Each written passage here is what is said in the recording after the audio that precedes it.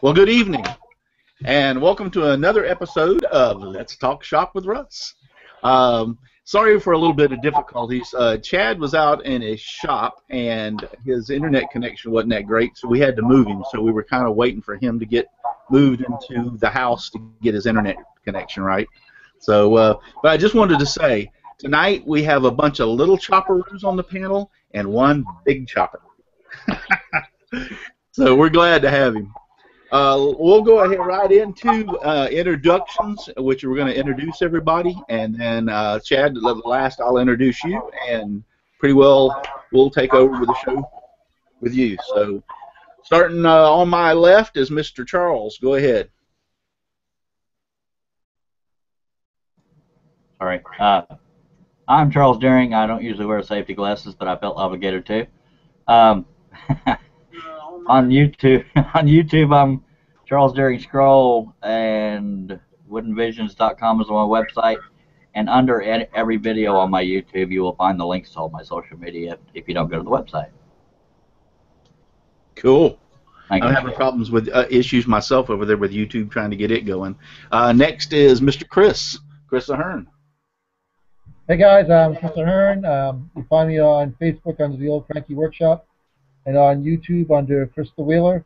If you can't find me there, check down at the local pub before I get away from the house. And then next, Mr. Dave Gatton.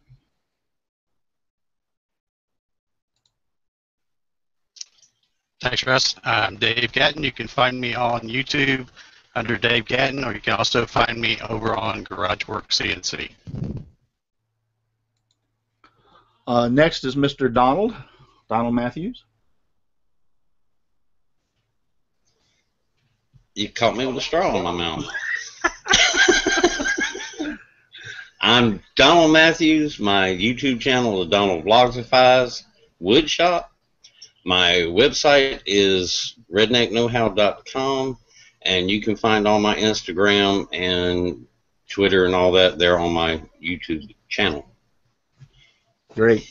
And then a man we haven't seen in a while. He's kind of like one of the few times we saw him, he was actually upside down when he was on the show. So, but he's back tonight. Everything's working. So, Mr. John Schaffner. Yes, indeed. He's back with a vengeance. John Schaffner. I don't have any YouTube videos or anything like that. You can find me on Facebook, or generally speaking, you find me sitting here on my fat butt. It's good to have you back, though. Well, thank you. It's great to be back. I missed you, all you guys. And then Mr. Patrick from Patrick's Workshop. Oh, we can't hear you.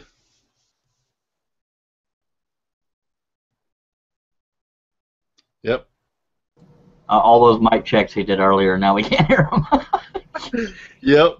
All right, we'll skip you, Patrick, and you'll just have to come back. And then, okay, so the evil Russ on the show is next. Mr. Russ Meadows. I am the good Russ. I am the good Russ. The evil Russ has a beard. My name's Russ Meadows. You can find me on Facebook under that name, and also on my Facebook page for the time being till I change it, Rusty Nail Woodworks. Yeah, I think you had a problem with, you found out on the internet that name is actually taken, right?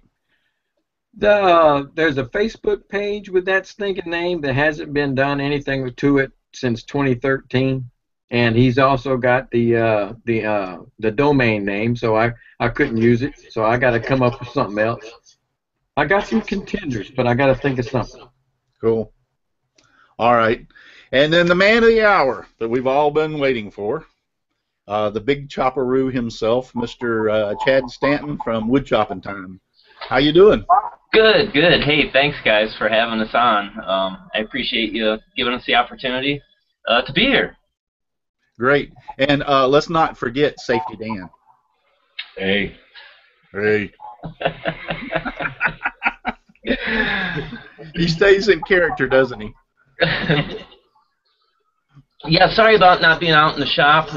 Like you said, we were having a little bit of a reception problem out there, so now we're down actually in my office/basement, the corporate headquarters, if you will. And we might have to deal with my idiotic cat here from time to time. So. Cool. Well, I tell you what, I usually get the privilege of being the first one to ask a question. So I'll go ahead and start off. What got you into woodworking? I started doing woodworking back in middle school, junior high, and it was something, I don't even know if it's still done in schools today. Hey, by the way, are you getting some terrible feedback? We're not, are you? I'm just hearing myself, and I hate that. So go ahead. No, as long as it's okay on your part. But so in junior high, we had shop class, and one of the first projects I made was one of those bottle openers, and it catches it in the box at the bottom. Back when pop came in bottles with caps, so I still have it actually. It's up in the kitchen. And that really did it for me. Over the summer of that year, I went out and I saved enough money to get a little Black & Decker plastic bandsaw, and I made some of these, and I would say I sold them to people, but I'm sure my mom was, helping hock them for me. But that was kind of what got me started. And since then, I had always had an interest in woodworking, always kind of dabbled with it, and it progressed. It progressed to where I'm a licensed contractor and full-time furniture maker, and I just love doing it. Great. Yeah, I knew that you had done a lot of furniture, and I'd seen some of the videos where you were done some remodeling and stuff from time to time, but I did not know you were also as a contractor. That's great. Yeah, I used to be an ASC certified mechanic, and I like working with my hands. But the problem with being a mechanic was, sure, you were using your mind to troubleshoot and figure out what the problem was, but you put it back exactly to what factory was, so there was no creative end to it. So I actually just quit the job. Had no other leads, nothing to do, just got fed up and walked out. And then I quickly realized that's not a good idea when you got bills to pay. So I started looking for a job like in the lines of maintenance and whatnot, and no one was really hiring. So I took the last $140 I had. I made some flyers, and I went to really rich, nice neighborhoods and, put these flyers on the door, handyman type of thing. And there was one call that came in, and they said, can you replace some tile repair? So I said, sure. No clue how to do tile repair, none. So before I went to the house, I swung by the library, I got a book, and as I'm driving there in my '81 Ford pickup truck, I'm going through the book, how to replace a tile. And when I got there, I successfully was able to, butcher my way through it.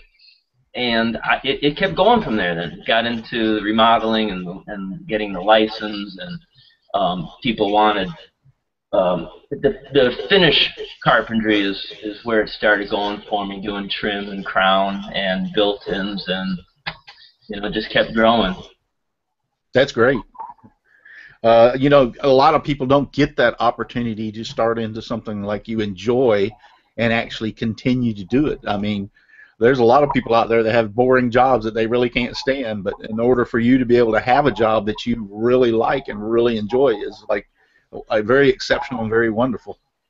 Well, I do feel lucky about it, because unfortunately I'm probably the most boring man in America, because 7 days a week I'm in my shop working, but it's not because I necessarily have to, but I do have to, but I love it. I love being out there, and even when I go on vacation, I pack, sounds stupid, but I pack a board and a little chip carving knife, because I'll sit around on vacation. You'll find me on the beach somewhere down there in Florida. The only guy chip carving, sitting in the sun. Yeah, you got it bad. I don't do that.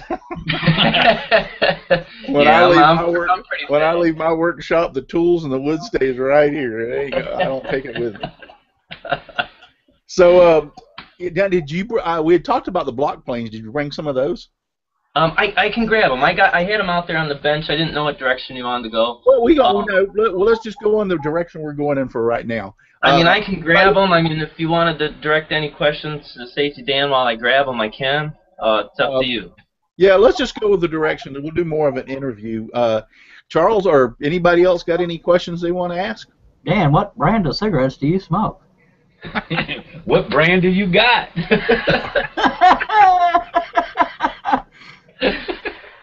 What they're Marlboro. Good deal. I don't know why I'm plugging cigarettes, but anyway, get drunk too, kids. Anyway, sorry. I know this isn't totally related to what you do, but the sense of humor is stellar, and that the bloopers just top it right off. But how many hours of outtakes do you have to choose from? A lot. I mean, I don't know what to ask without sounding like a fanboy, because you balance out the humor by having a good product. If you were goofy and did crappy work, nobody would watch you. But I mean, yeah, I mean that's kind of the key. I mean, it's funny the cigarette thing. I kind of compare our shows to cigarettes. I mean, at first, you're coughing, you're hacking, it sucks, but before long, you're hooked. And I think that's the formula for the show. I can't tell you how many times people have watched us the first few times, and they're like, "These guys are stupid. I hate them. The humor's not there." But then when they actually watch the lesson, they're like, "Sheesh, these guys know what they're doing." I mean, they're putting out a real lesson, a woodworking lesson you can learn something from. And that's one of the I think the secrets to our show. I wouldn't say the success, because I still get a lot of people hating us. But if they take the time to stick with it, they'll realize that we play characters, that we teach a real lesson, and the whole hidden message behind woodworking is, really have a good time. Don't take yourself serious. I don't care if you've been doing it 30 years or 30 days, the whole thing is to always be pushing yourself, trying to learn, trying to better, and share your knowledge with others, and that's exactly what we're doing here. Great job at it. Well, that's what goes back to what I said. I was born into woodworking. I've been doing it. How long, Charles? Since I was knee-high to a grasshopper. Yeah. Charles always catches me on that one, but yeah, I was born into woodworking, but it's always been a love and a passion for me and having fun. But I know a lot of people that do jobs that they don't have fun, that they're bored, they're tired of it. They're there to make a paycheck. So when you can combine something that you love, something that you enjoy, and do it at the same aspect, I mean, that's absolutely. I know I said that before, but that's just great. Anybody else have any question? Well, they're all silent over there. Well, I'll say something in regards to our humor, our comedy again. As I said, there's a large portion of people out there that aren't favorable to my style, and I get that. My style isn't for everyone. But one of the things I take absolute joy in is the fact that when people write me and they hate me and that they're bashing me, in a way, I'm making them feel good about themselves, because they're feeling that they're better than us, that this guy's so stupid. So by to complain about me, it's actually lifting their spirits up. And seriously, like, if you have to compare yourself to me, there's something wrong with you, because just about everybody else in this world is better than me, and that's fine. That's fine. So, yeah, I really think in the end, even though they hate me, it makes them feel better about themselves. So it's kind of like kind of the way I go with my videos. I put in the stupid stuff there because me, when I'm watching a video of somebody just going through the motions and doing the work and showing you how to do it, I get bored after a while. And it's just part of my sense of humor that I want to laugh a little bit. I'm learning while I'm laughing, so I got a feeling I'm not the only person out there like that. Yeah, you know, I did some teaching for a while with kids, and you know, I was taught you got to be real strict and rigid with these kids and that. And what I found was when I lightened up and when I was doing jokes or comedy with them, they would remember the lesson better. And so I kind of carried that over into the whole woodworking thing. That if they are laughing and kind of chuckling, they might actually remember perhaps the lesson. You know, if not, they can just have a good time knowing that, because let's face it, how many times do you watch the video and it looks so easy and you go out there and you try it and, you know, you're frustrated.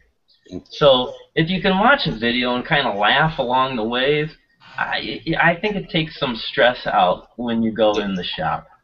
That's like with me. I'm actually more alert when I'm cutting up and having a good time than I am when I'm sitting there watching these videos, like the videos they used to show us in school for science. Yeah. You know, they got a little screen projector thing that goes by. Yeah, and I grew up on Bugs Bunny cartoons. You know, I mean, I still love Bugs Bunny cartoons. So that's why I put a lot of the goofy sound effects in my videos. It takes a long time to do, but, you know, it's just, I don't know, it's just my kind of quirky humor. So. And I put in a lot of the things where I screw up, because I see a lot of videos out there where they edit that out, or it's done perfectly from each step, and it just don't happen that way in real life. We've never done that. So if I screw up, it usually ends up in the video, unless it's something real bad that, you know, I just had to start the whole project over again to begin with. You know, I teach classes and, you know, in groups and stuff, and the last class I just did last month was down in Cincinnati, and there's about 100 people, and I was doing a hand-cut mortise and tenon class for them, and they were surprised how long I was fussing to get it to fit just right, and you know, that's kind of what happens. It doesn't help when you have 200 eyeballs staring at you too to get it right. But yeah, I mean, you gotta fuss and finesse things, and it's not gonna be like on the videos, and we're all not Frank Klaus who can make 2 cuts and it fits perfect, you know. So yeah, showing mistakes is okay. It's kind of as important to me to learn how to fix what you screwed up, because it's going to happen. That's exactly it. You know, I mean, doing this for a living, trust me, I mean, I make mistakes all the time, and knowing how to fix that, get the job done, still make it a quality piece, and hopefully still, you know, make some money out of it. But for me, the key is, you know, a really satisfied customer at the end, and quality overall. I will definitely take a loss on the job as long as the customer is happy. Always. How did you and Dan get together? I mean, did y'all already hung out, I assume, and you just convinced him to be on your videos? No, see, I was walking down the street past his house, okay? That's when my hair was real long. And he saw me coming down the street, so he went up to his door, went inside, and locked it. Okay. So, you know, me, I had to see what was going on. I went up and pushed my face against the window. I was like, hey, what's going on? Why'd you do this? No, actually, we were neighbors. Yeah, Dan lives, 4 houses down. And right after I moved in, I set up shop, you know, in our 2.5-car garage. And the neighborhood kids would just, you know, wander down and kind of check out what's going on. And this kid walks in. He had 2 pieces of wood, and he said, "Hey, mister, can you nail these together?" And I said, "What are you trying to do?" He goes, "Oh, I want to make a sword." I said, "That's not a sword." So I go over and I pull some plywood off of the rack, and, you know, I cut him out this giant sword, gave it to him. Well, of course, it didn't take long before he brought his buddy back, So I made a sword for him, and within a couple hours, I made 14 swords that day for all the kids in the neighborhood. And one of the kids was Dan's son. So the next day, I'm out in the front yard, and I see this guy walking down the sidewalk coming towards me with the cigarette in his hand. And a wooden sword. Yeah, and a beer, and he's coming down the street with the long blonde hair, and and he's carrying the sword, and I'm thinking, oh my God, I'm in trouble. Why did you give my son a weapon? It's just a little nervous, and he came down and thanked me so much for that, and we became instant friends, and so when I first started doing this show, he came up to me and said, I really like your formula, I like the jokes and the humor, the lightheartedness. He goes, can I be in a video, just one? And that kind of threw me for a loop, because I'm thinking, where do I put this rough, tough East Side guy in my show? And I remember years ago, David Letterman had a feud going with Oprah Winfrey. I don't know if you guys remember this. So David Letterman. Call me Oprah, man? No. You're better looking. Yeah. David Letterman wanted to be on Oprah Winfrey's show, and she wouldn't have him, and so David Letterman did like this countdown, every day that he wasn't on the show. And one of the things he did was he had two stage hands in the back come out every night and read transcripts of Oprah's show. And the stage hands, I'll never forget, the one guy was tall and mustache, and he had this cigarette dangling from his mouth as he would read the transcripts, and the cigarette would just bounce on that lip. I don't know how it didn't fall out. I was mesmerized by that cigarette, and the guy would read the lines in a deadpan voice, and I never forgot that, and I was like, that's going to be the Safety Dan character.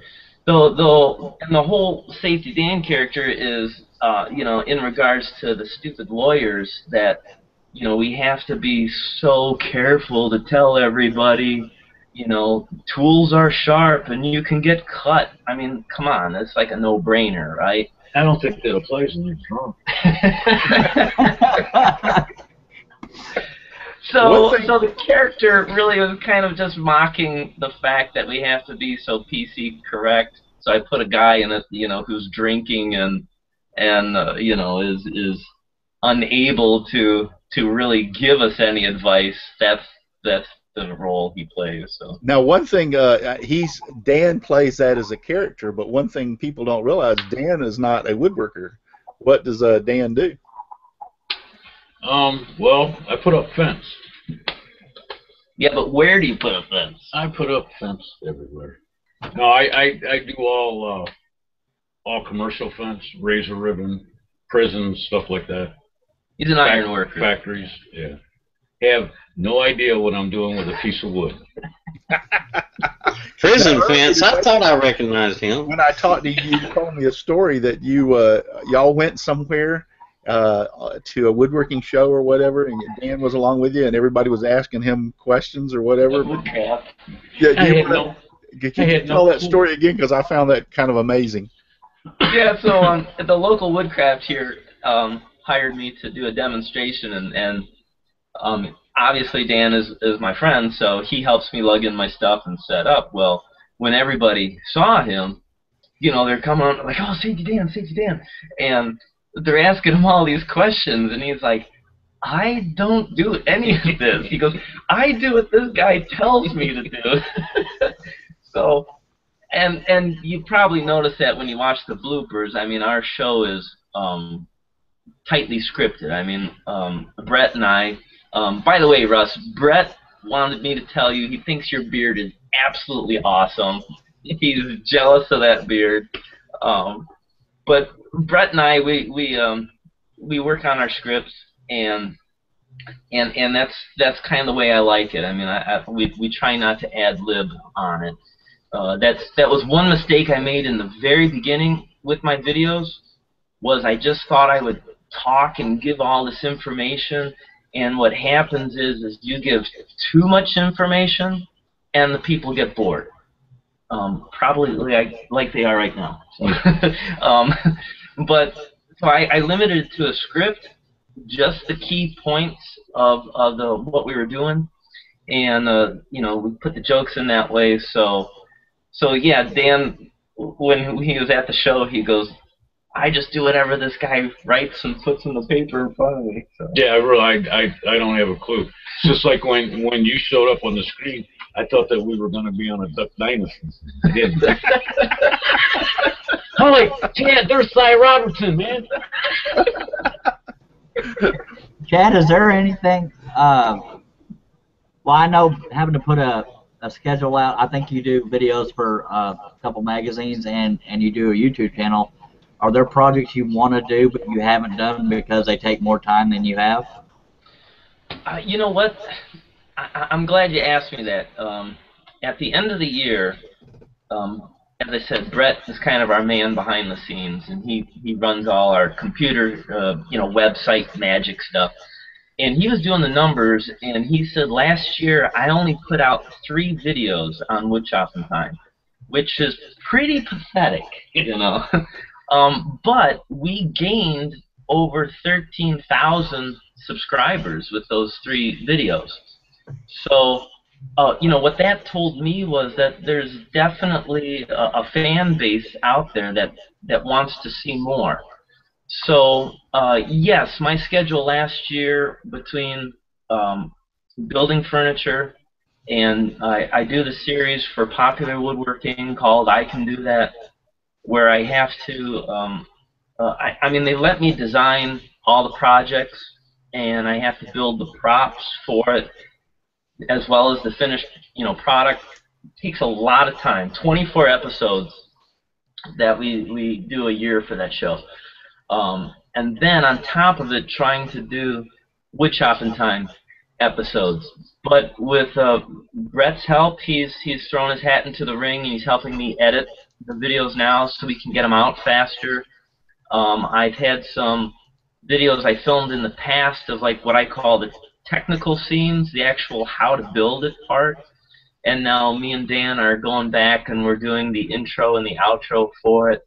So our goal this year is to put a video out every 2 weeks. And so far, I think we have 3 videos out this year. So I've already matched last year's numbers. Well, congratulations on that. Dan, are you ever going to dance in the video? No, I've seen what he does. That ain't happening.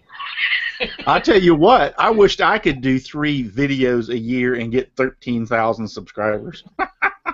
I mean, well, I'll do a video and get lucky to get 300 views. Well, okay, with that being said, we've been doing this show 8 years, okay? Right.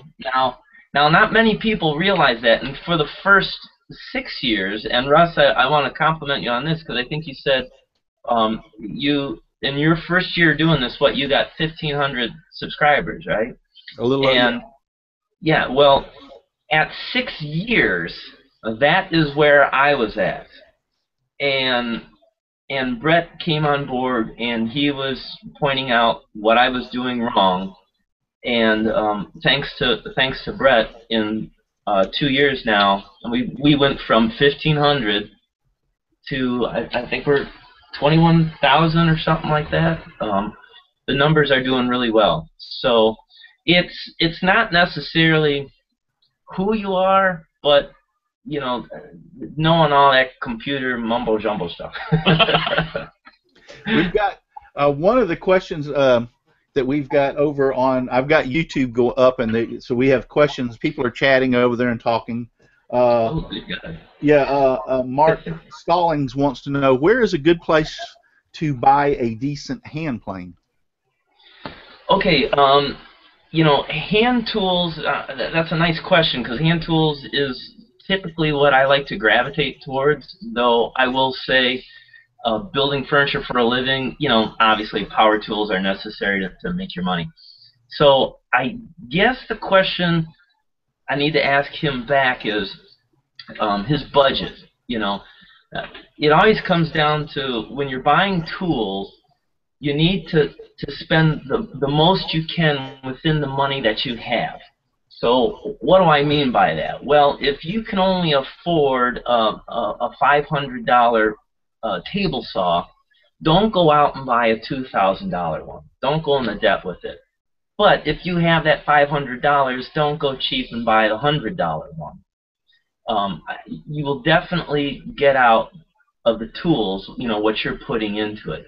So when it comes to buying hand planes, myself personally, I have over 100 hand planes in my collection, and I use probably 15 of them on a daily basis. So they do get used.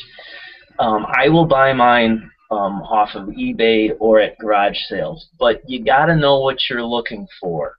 So I'll throw this out there right now. If anyone is interested or has question in woodworking, they can email me at Stanton Fine Furniture, StantonFineFurniture@gmail.com. Yeah, that was another thing that we got. Sorry, I didn't know you were going to say something else.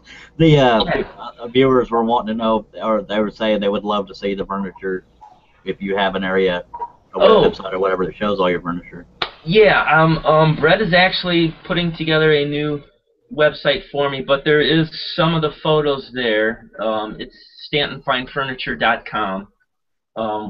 So when they go there, most of the photos are there. I'll probably say like 70% of the photos are at the website. We're still kind of working out the categories and stuff. We're also going to start offering classes that people can, because I've had people write me and they want to take you know, private classes to do more with hand tools. I have a three-part series that we do in hand tools, and each project teaches you more steps for the next project. It's kind of exciting and fun. It's with limited hand tools too, so you don't have to go crazy. But if you have the money to buy nice hand planes, obviously you can't go wrong with anything from Lee Valley or who's the other, Leo Neeson tools. But those are pretty pricey, and I myself only have a few of them. You'd be surprised what you can get at flea markets, garage sales, if you know what you're looking for. We had somebody join us while we were talking and everything. Sterling Davis. Hi, Sterling. Yeah, Sterling. How are you, buddy? Doing good. What's up, Chad? I'm well. Somebody said it was time to dance, so I figured out what's going on. You know, actually, I gotta laugh because Sterling and I, we were a couple years ago doing the 2x4 challenge thing, and some of the trash talk that we had going around. We came up with the idea of doing the trash talk to help generate some interest in the contest, and Sterling put out one of the funniest videos. He did some kind of country song. I'm not a country fan, but some kind of country song, and in it he called Dan my trophy wife, and we laughed like crazy over that. That was really pretty funny. So you look lovely tonight. Yeah. Hey, was it your house I burnt down? No, that was right. Dale's house we burned. Sorry, man. Yeah, when you were talking about the hand planes, I was just going to mention a few seconds ago. So actually, Wacky Woodworks over there on YouTube mentioned Lee Valley also, and I was thinking the same thing, Lee Valley. I know that their stuff is real expensive, but boy, they got some nice tools. Yeah, I mean, it's, how can I say it? You know, those tools are like Cadillacs. You know, they're beautiful, they work great, pretty much right out of the box. You don't have to do much, but you know, I'm the type of guy who drives a Chevy, so and that does the job just as fine too. So we're trying to, how can I say it? I understand that everyone's got a different budget, and especially if you're starting out in woodworking, this is one of the things that frustrates me is there's all these companies out there that offer these tools and jigs and whatnot, and they're expensive. I think it was in 2012 I was told that woodworking was the fastest growing pastime hobby. So that means people got money to spend in this. But doing it as a craft, you know, for a living, it's not a hobby. And I know that some folks out there don't have that disposable money to throw away on a $200 hand plane. And I'll tell you a great example is I picked up at a garage sale a hand plane for, I think it was $6. And it was just a simple wooden coffin style hand plane. And it was putting out shavings almost as thin as the Lee Valley bevel up hand plane, which is like a $200-some hand plane. I have it. But I took my micrometers out and measured it, and I could not get over how close this hand plane of 100-some years old was putting out shavings as nice. So you don't always have to spend a lot of money, but trust me, those tools are the Cadillacs, man. They're nice. I just cleaned up a Stanley number 6 I got for it was $44 with shipping and all that, and I didn't do the micrometer or whatever and all that, but it works fine. We got a suggestion over from the YouTube chat saying they would love to see you do one of your YouTube shows on using hand planes and how to tune them up. I do have scheduled for this year. I bought a set of hollows and rounds from Lee Valley. With this being said, they were the Hong Kong style hand planes. I highly recommend these Hong Kong style hand planes. They are, first of all, the price point on them is perfect. They are not expensive, and the precision of them is unbelievable. I have a really good friend of mine, Dennis Laney, who's 70 years old. He's been a woodworker for, almost 50 years. And the stuff he puts out is amazing. It's like museum quality work. And I showed him one of these planes, and he kind of, chuckled at first when he saw it. And then when he used it, he could not get over how good it was. And he then went out and bought one himself. And so, you can get some good stuff out there at great prices. And I am going to do a video on how to do these hollows and rounds, and I've done a couple of blogs on my website at woodchoppintime.com talking about the basic planes that are probably good that I think I call it essential hand planes, and it kind of tells you what you should have in your collection, if you're getting into this.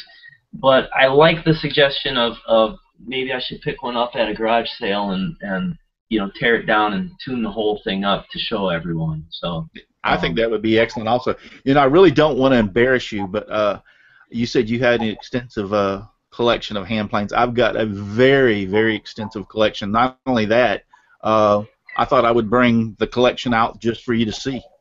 Okay. Nice. That is probably. Let me ask you, does that have a lateral adjustment on the top? What's there? a lateral adjustment? So it does not. Okay, so that's probably a Stanley 60, which is that's a good plane. You have the depth adjuster on the back. The lateral adjustment would be an arm just above that, so you could turn the blade and skew it a little bit. That would be a Stanley. No, that's just the lever cap that locks it down. All in all, that's a good block plane to start with. Block planes really are kind of the workhorse of when you're woodworking on. I have mine on the bench. There is a designated spot it should live, but it never goes up there because I'm using it all day long. It's truly a great plane. It works good on end grain. I use it to remove the saw marks, you know, after you rip a board. You can chamfer with them. I don't know. It used to be a time that people carried the block plane in their apron out on job sites. You know? I remember my father having one with him all the time. There you go. Yeah, this is sadly this is the only plane I have in my shop. And I told you the story today. Several years. I mean, we're talking about over 10 years ago. I was doing some remodeling in a home, and they had some really nice wooden doors, but they were complaining about some of them sticking. And so I went to the store and got this plane and brought them back, and was able to take, plane the doors down so they wouldn't stick anymore. I created very little mess. We were able to sand the edges, and they actually had stain that matched. Still had some stain that matched the doors, and stain them and seal them. It was like you hadn't even done anything to the door, but that's the only time. I mean, I've used it on other occasions for small stuff, but that's the only time and the reason I bought this. So I'm a big person. I gotta laugh because when I go out on job sites and some of these trade guys, know me. When I come in, I have my hand planes, I have some hand saws, and they call me Jebediah, being Amish and stuff. And, at first they kind of scoffed and chuckled, but when they saw that I either, trimmed it or planed or cut it faster than they could get their extension cord and find an outlet, I'm done and walking out. A lot of them would come to me and say, hey, can you sharpen my chisel, or can you true up my planes and stuff? And I've had some local contractor companies hire me for private lessons because they're trying to make their guys become better finish carpenters. And a plane just like that, it kind of cracked me up. The guy brought it out in this class, with the owner of the company, and he brings out this rusty little block plane. He goes, "Yeah, I can't make this thing work." Like, well, of course you can't like that. So I told him, to go get a coffee, take 5 minutes, and when they came back, I had it all cleaned up and sharpened, and the thing was working great, and they were surprised at how efficient a small little block plane can do. And just another quick story. I was hired just 2 weeks ago up in Adrian, Michigan, a little small cabinet making shop. Their main guy was out sick, and they wanted to know if they could hire me for a couple of days. Yep, sure. So I come out there, and they said, well, this is your bench. And the first thing I said was, I saw they had some chisels, and I said, well, where's your sharpening stones? And the guy goes, what? I go, sharpening stones. Where's your sharpening stones? He goes, I don't know. I said, okay, hang on. So I go out to my van, and I had some. And that's the first thing I do, on a job site, is make sure my tools are sharp. So then I said, well, where's your plane, your smoothing plane? He goes, we got something back there on the shelf, And back there, the guy had sitting in the corner, there's all dust covered a Miller's Falls #9, really nice hand plane. Again, 5 minutes, trued it up, and so at the end of the couple days, the guy took me out to dinner and said, I was watching you work the last couple of days. He said, you're watching me work? Shouldn't you be doing your own job? And I said, okay. And he said, I realize that I'm not a woodworker. You're a woodworker. And I said, what do you mean? He says, well, you're making shavings. He goes, we've never had shavings on the floor here. We've only had sawdust. And he goes, you were so methodical about the way you were going about it. He was really impressed.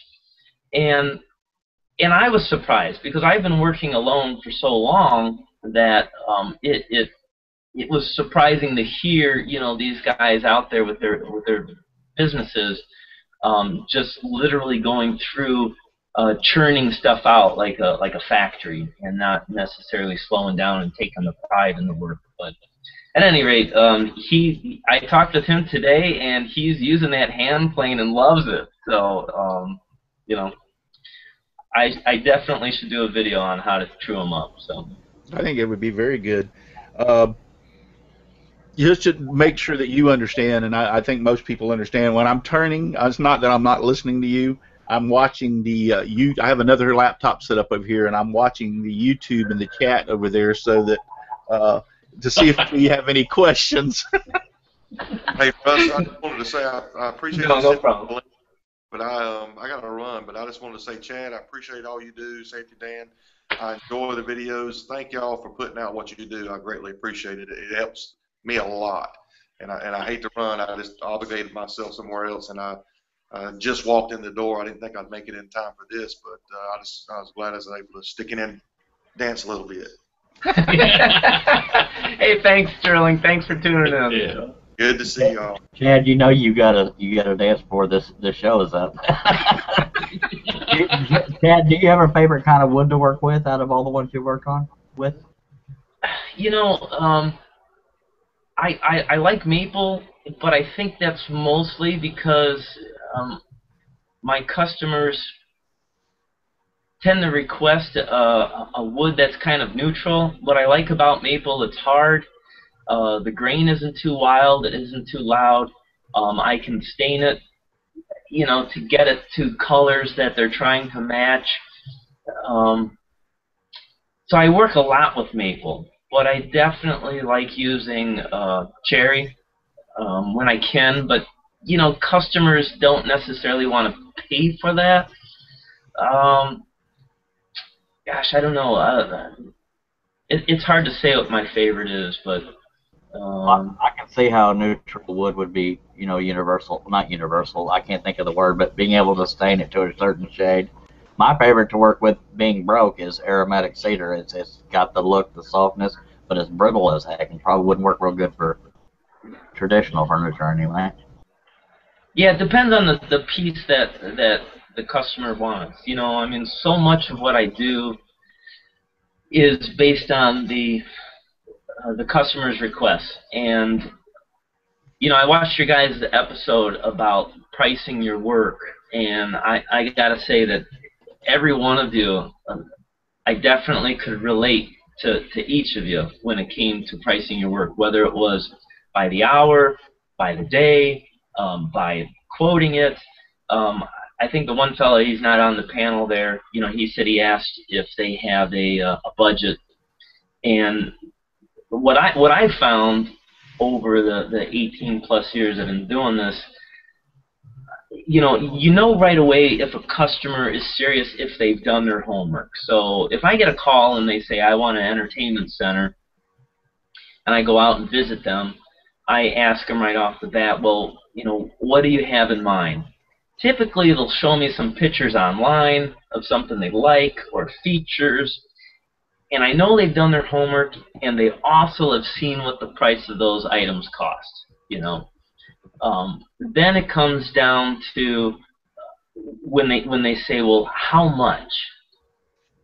Again, at that point, you know, I'll tell them that they have three options. You know, they can have it good, fast, or cheap, and they can have two of the three, but they can't have all three. So they can have it good and fast, but it won't be cheap. You know? Don't you love it when you give them a price and they say, is that all? I'm thinking, God, I could have gotten more. Well, and see, that's why, you know, I do ask them if they have a budget in mind, and I, like I said, if they've done their homework, they've got an idea of what the piece will cost. If they go, I don't know, what do you think? You know, that's the worst thing you can say to them. You know, that's the worst thing you can hear is for them to say, what do you think? So if you ask them the budget, they'll try and throw it back in your face and go, well, give me an idea. And you can't answer that question because they'll hold you to it. And that's where I tell them, you know, you can have it good, fast, or cheap. What do you want? When they realize that order, you know, you can have it fast and cheap, but it's not going to be good. You can have it good and fast, but it won't be cheap, and so on. Then they realize, you know, that you're a true professional, and they're going to get what they pay for on it. but if they're just shopping for price, that's not for me. I tell them I make stuff that they're going to pass down for generations to their family. If they want something just for the next 5 years, they can run the IKEA or Walmart or whatever. So I definitely don't want to make this about me, but on the topic of pricing, I struggle because it's art. It's not a necessity. Because you can incorporate scroll sawing into other things, but I tend to do pictures out of wood. That's kind of what I'm known for. But there's sellability, and that you can do custom portraits. But I mean, it's the practicality. Furniture is used, so obviously your talent and the fact that you make usable things helps. But I struggle like heck when it comes to pricing. Artists will tell me that I don't charge enough. I totally agree. I mean, what you do, Charles, and by all means, I've seen the stuff on your website. It's phenomenal. And I was telling Russ this earlier that you are, besides the scroll work, just the drawings alone, you are an absolute artist. And let's face it, you haven't heard the expression "starving artist" for nothing. It's because it's a high skill that is underappreciated. And I mean, the work that I've seen you do, I mean, my jaw drops. And I've even wrote you, I think, the one time and asked you, how do you draw your hands? What do you use pictures and that? And you're like, no, I look at my hand and I draw it. And hands and feet are some of the toughest things for an artist to do, and you do them amazingly. I appreciate that. It means a lot. Yeah, you have to tell him that. Now his head's going to get 3 times bigger than it already is. But unfortunately, you're right. I mean, your work falls more into the category of art to be looked at and admired, where furniture is something that's used. And, selling furniture alone is a tough battle. I think selling art is even harder. I do some work for some artists. I build some frames for them, and I'm doing some carvings for an artist. I can't post any of the pictures because he's incredibly protective about what he does, but I'll tell you this much, Charles. The tips that I'm picking up from him and how he's selling and moving his art, I will try and share with you. Hopefully get you to be able to break into that market, because I think you need to move out of the whole woodworking thing and move closer into the art, gallery, whatever lifestyle. So, that with me could come into shyness and not being good at pushing myself. I mean, I can push myself, but pushing myself to others, or they say it sells itself, but I'm not a good salesperson. All my marketing is online. You know what? Like I said, let's talk privately on this. But the whole introvert thing, that is what most artists are. So most artists, they need someone to sell their work for them because they are, an introvert, a recluse person. So you and I can talk privately on that, and like I said, whatever I pick up from this other fella, I'll share with you. But without a doubt, your work is amazing, and unfortunately, this little group that we have here, I mean, we're all woodworkers, so we can appreciate what you do, but none of us probably have the money to be able to afford what you do, and you need to take your ability and your product to a higher level, to the folks that have disposable income and want to hang that stuff up in their office, house, and so on. It's amazing, though. I was just in a job 2 weeks ago building some cabinets for a bathroom that the fixtures, listen to this, the fixtures in the bathroom, the faucets, $90,000. And this whole house, on every single spare spot on the wall, had unique artwork from different artists. And that, my friend, is where you need to have your stuff hanging. So. Yeah, it's called too much money. And then, Russ, I wanted to apologize for steering the show. I didn't mean to make it about me. I just had Yeah, a comment we got regarding some pricing. questions. That's all right. We got some questions. Katie Dotson over on YouTube. She wants to know, have you ever worked with hickory, and how do you like working with hickory? Yeah, hickory. I have worked with hickory. It's very hard. I mean, you're gonna depending on how much you're working with it, it's gonna dull your blades. You know, so be prepared for that. I like hickory for the fact that the grain and tone color is extreme.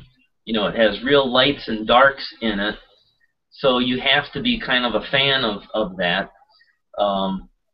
But like I said, I work with what the customer tells me. I don't steer them to what I want. You know, I work within what they are looking for. So. Chris, I saw you had unmuted yourself a while ago. Did you have a question or something you wanted to say? Yeah, I have a quick question. Where did you come up with your projects for your videos? I'm thinking about the lantern one you just did. I happen to be working on a couple different lantern designs right now. So, where did you come up with that one? I'm trying to think. You know, the lantern one I actually did, what, almost 2 years ago. I mean, yeah, so that's what I mean. The technical scenes are pretty old. I'm trying to remember how that came about. You did it for King, right? Oh, Woodcraft, that's Woodcraft. right. That's right. Woodcraft hired me for some demonstrations for one of their, I don't know, I think celebration. I don't know. They were open so many years or something, so they had me out there doing something. And they wanted some projects that would be, you know, kind of user-friendly. You know, you didn't have to have a whole lot of woodworking skills. And so we did the lantern. Plus, I thought the lantern was just absolutely fascinating when I researched it. I mean, to think that that was what they used in the Civil War, it seems dangerous to be, you know, running with those or with all your gear and whatnot. But that's what it was. It was made out of white oak traditionally, and where I put the screws in, the one that I saw had dowels all the way through it. Wow. But yeah, so that was a fun project, but it actually has to be pretty precise. I mean, what you're seeing there in the video, and Donald, you know, the mistakes that we edit out, you know, if you have one of those posts off just slightly, the glass that you cut to slide down in it, you know, is really gonna play havoc for you. Right. So you really have to take a lot of precision with it. Well, now I have a house from that era, and I wanted to make some lanterns for it, and I've been researching them, and then suddenly your video popped up. Like, wow, perfect. So I'm going to probably steal the idea. So your house is what year? Built in. It was started before the Civil War, but didn't get finished till after. Wow. Wow.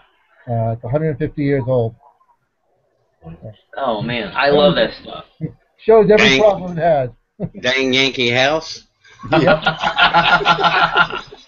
Hey, don't get upset because you lost. The funny thing is, I find a lot of colonial designs from 1700s. There's a reason there's not a lot of those houses left. They were all wooden boxes with open sides, and they would burn and take the house with it.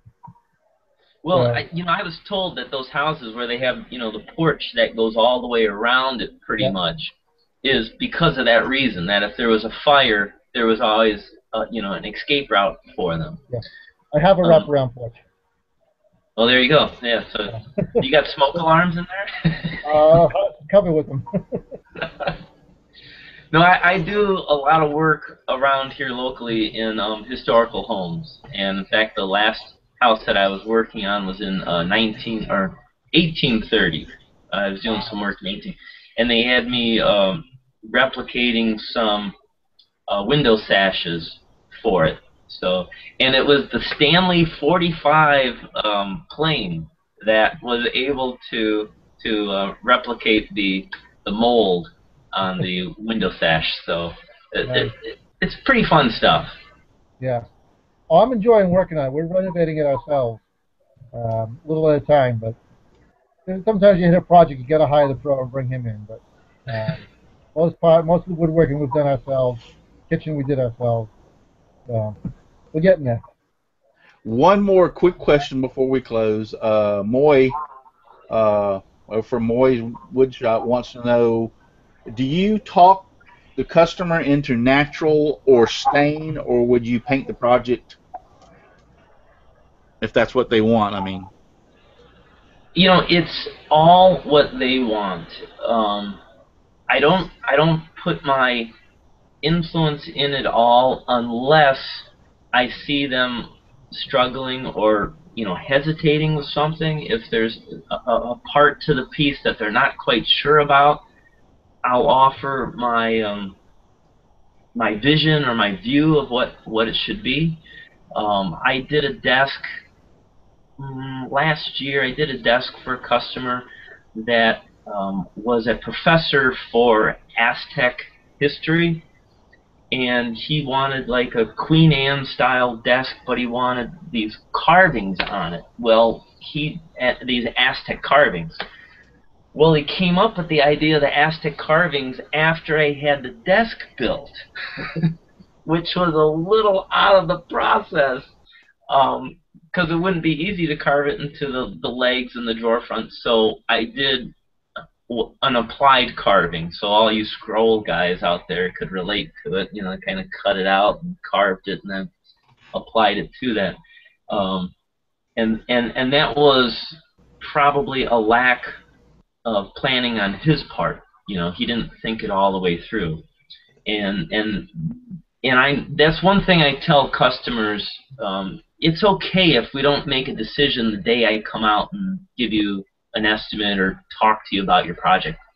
It's okay if we don't have it in writing right then and there, because lots of times they'll think and they'll get these ideas that they want to add to it, and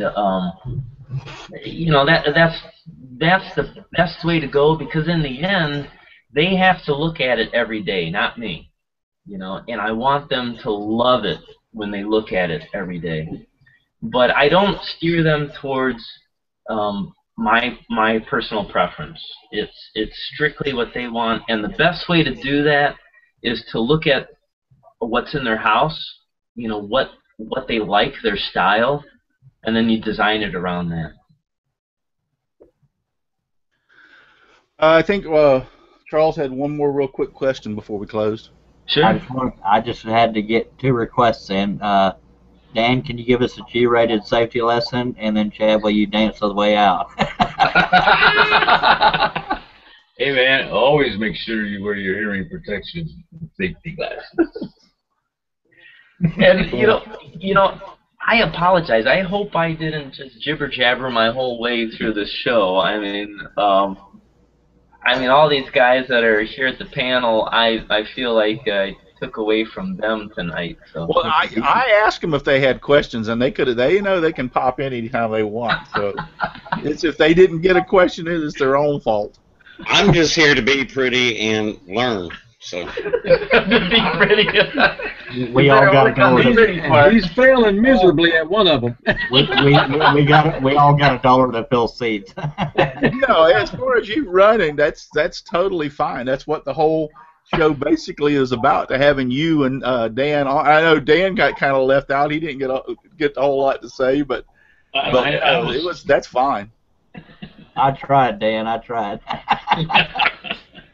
Well, I'll tell you what. If you guys would like to do another video in the future of like essential hand planes for your shop, if you'd like to know which ones that I think are worth buying and what features to look at when you get them, we can do that. And knowing the fact that it won't work out in my shop, I'll make sure I get a little better stage presence here for you guys. But sure, I'd be glad to do that.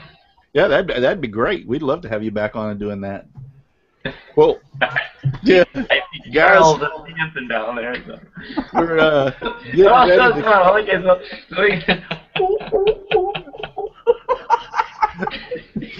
Gotta get it in there, Chad. I appreciate I appreciate having you, Chad. Appreciate you, Dan, y'all being here. Thank you very much. Also, no, thanks for having us. Also on the panel, thank you, Charles, Chris, Dave, Donald, John, and Russ. And thank y'all, everybody that's been over there in the chat. Had a good group tonight. Several questions. I really appreciate it. Now it's winding down to the end of the show, and just remember one thing. I tried this last week, and by George, I'm going to do it again. Thank you for watching. Just give me sawdust, lots of sawdust, all around me and everywhere. I like it flying all around my shop and even in my beard and hair. Good night, everybody. God bless. You got a lighter and dancing. Come on now.